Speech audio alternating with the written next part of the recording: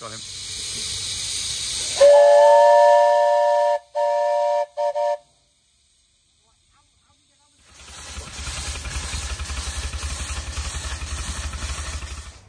Welcome to this video showing the first fire going in and the first running of the 7¼ inch gauge Duke of Gloucester that we've been rebuilding at the Steam Workshop for the past 4 years. Do you want a hand over this bit? At this stage, the chassis has been air tested in our workshop, so we've put an airline onto just the chassis part to make sure that everything works as it should, the valves work as they should. But there's a big difference between that and actually running it on steam. So here you can see, this is the pipe with a rubber hose on the bottom just to get water into the boiler ready for lighting up. Moving round the finished locomotive, you can see that Ron is getting the grate sections out for the fire. You can see it's quite a large grate area for a miniature locomotive, and it goes in through the fire hole door. Here, Ron is wrapping a little piece of string around the metal bar holding the grates together, and then hooks it with a special tool so that he can poke it in through the fire hole door, drop it onto the two bars, one at the front, one at the back, and then pull the string out. And then Ron will put the poker in just to push the grate to the left up against the left-hand side of the firebox, allowing for him to continue putting the next section in, and so on right the way through until all 4 sections of grate are in the firebox. The next stage is to connect an air line with the plastic hose here onto the front. We have a little valve to connect it into the steam locomotive's actual blower system, and that allows us to force a jet of air up the chimney, and then John can light the charcoal for the very first fire. Charcoal lit, there's already a bed of charcoal been put into the firebox itself so that John's lit piece there will light the fire that's in there already, light the charcoal that's in there already, and the forced air that we've just drafted up the chimney will pull that forward and through the tubes. That's why the smoke isn't pouring out through the firehole door into the cab at the moment. It's being pulled the right way and blasted up the chimney by the forced air induction. John just making a phone call to his dad to make sure the coal's in the right end. Here is the coal, anthracite beans. There's a good bed of charcoal burning there now, which means we can put the higher temperature, harder, smokeless coal on there, which is anthracite beans. We use that because any tarry, smoky coal tends to fur up the little tubes in the boiler and it doesn't steam as well.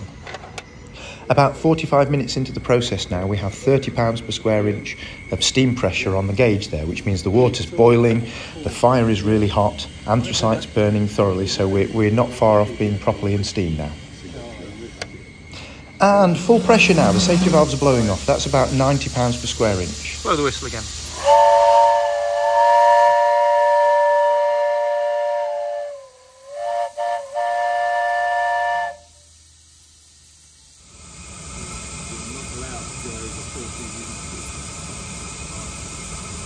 Give it a whistle and all the rest of it.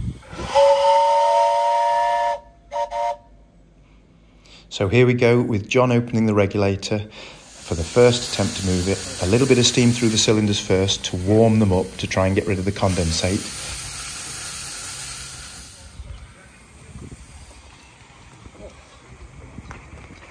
And we have success. We actually had a minor problem here. There's steam-operated drain cocks on the locomotive, which ideally we would have had open at this point. But we found that because we're on the rolling road and there's no load behind the engine, the pressure in the pistons, in the cylinders, was never getting high enough to knock those steam-operated drain cocks open. So we've since put springs in there to help them open, even under light loads. You can see John operating the valve on the side of the firebox there, which is what that noise was. We've simulated that here with the brake block that you saw there. If John operates the steam brake, you'll then look at the brake block and you'll see the steam brake moves onto the wheel. That creates a resistance in the wheel and simulates effectively a load. So now the pressure in the cylinders goes right up and the steam drain cock's opened.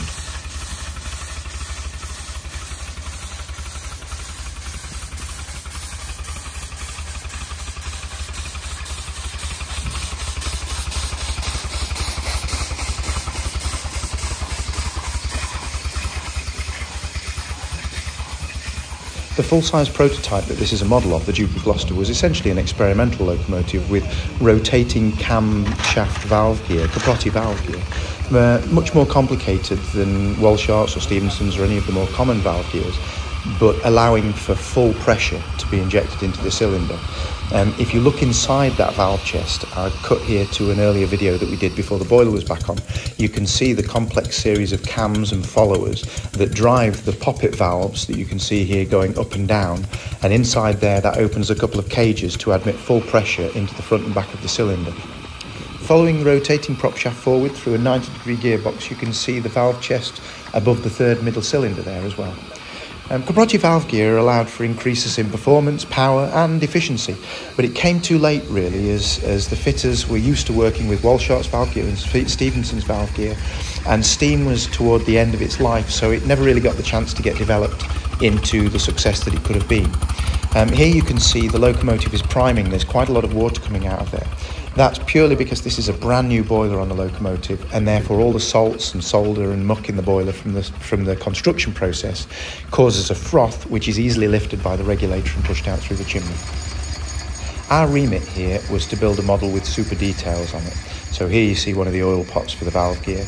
Everything works. This is a little lubricator with a little window in it that you can see there, one of the two mechanical lubricators for steam oil.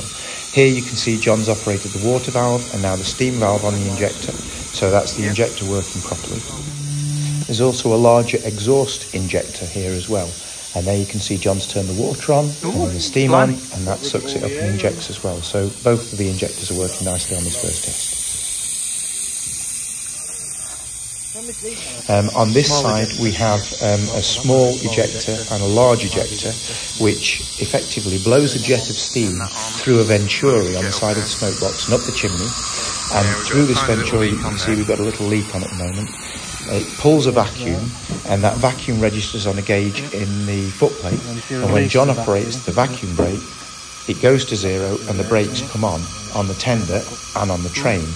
Therefore that's plumbed through the tender, and you can see if we put a gauge on the vacuum pipes on the back of the tender as well, you can see that the same vacuum's translated there to go into the carriages. When John operates the brake goes down to zero and the springs pull the brakes on the train.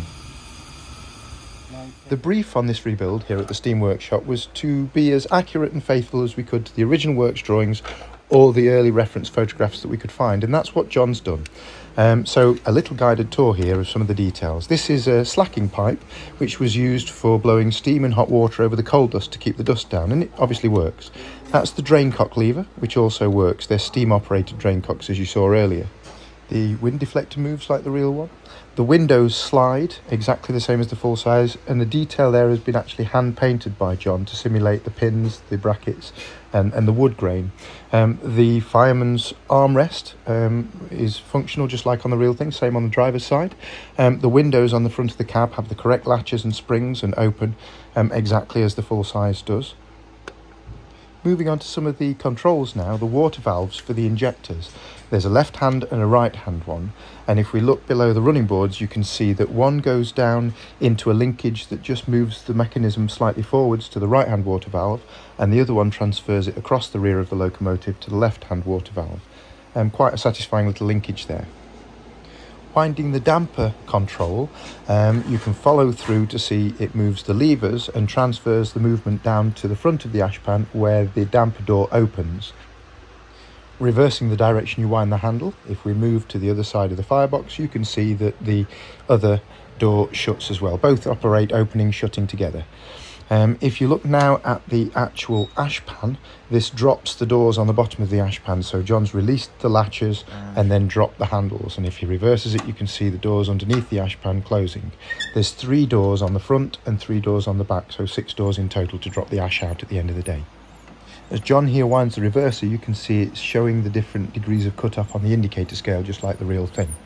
The vacuum brake handle that we've seen operated before, the details were etched on in-house with our laser etcher, and also on that pedestal is the blower valve with the Gresham and Craven hand wheel at the top and the steam sanders with the wooden handle below it. As per the prototype, the sandbox lids are chained on, and if we look underneath the running board the sandbox is there too, and the steam sander is directly underneath it with the copper pipe supplying the steam and the black pipe supplying the sand under the wheels. Moving on from the safety valves on the top of the boiler to the front of the locomotive, there's a little inspection cover to get oil into the cam box on the front and the inside middle cylinder. And then going inside the smoke box, you can see that they're not just simple blast pipes, It's got Lempur nozzles, 8 in total, to direct the jets of steam efficiently up the Venturis. The vacuum ejector on the side of the smoke box that's been chemically blackened, we saw that working earlier in the video. And now just a general walking tour of the locomotive so that you can see some of the detail, the grease pots, the oil runs, drain cock valve, general idea of the level of detail that we've created.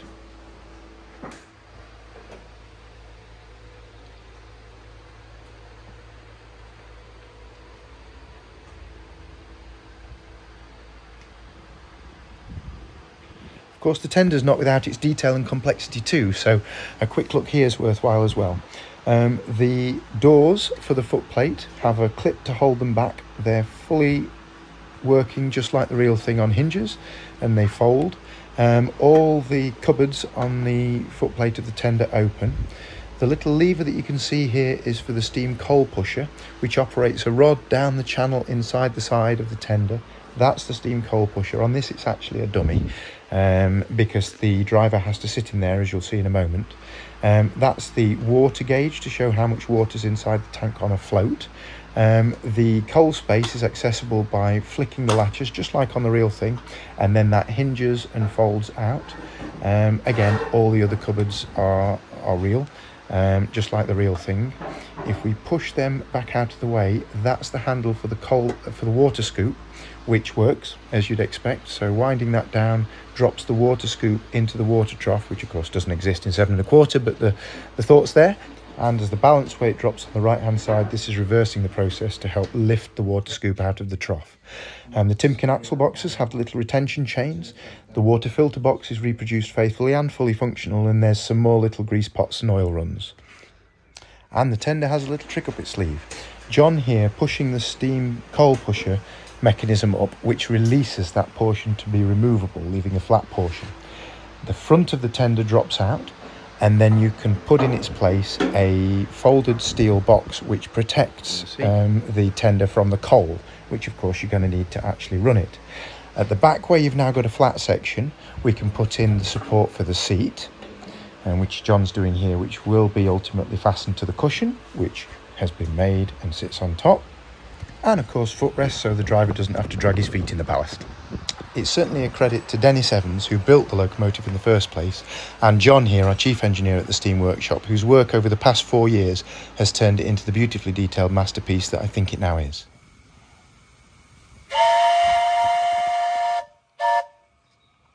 Thanks ever so much for watching. I'll leave you now with just some more footage of the loco running on its first test steam.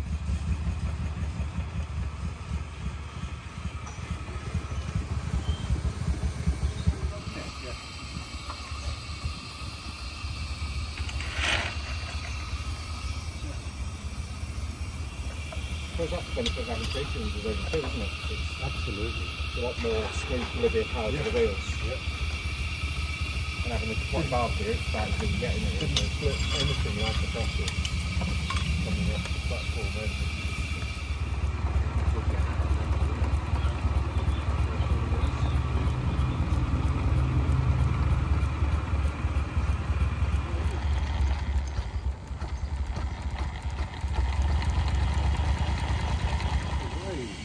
PDF, you can see cigar and